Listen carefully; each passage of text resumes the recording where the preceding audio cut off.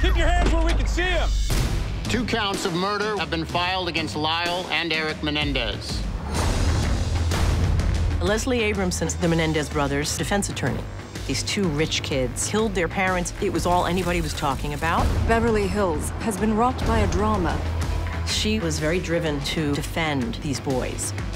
When I see footage of her, she's definitely a bulldog. Is this what you want? My approach towards playing a real person, I think it's less about appearing like them physically and more about appearing like them emotionally. I have to find out what makes them tick. The Beverly Hills Police doesn't give a damn about your privacy. Edie Falco is such a talented, visceral, kinetic actress. Edie is playing Lesli Abramson. She is really one of the more likable people, and at the same time, she's defending murderers.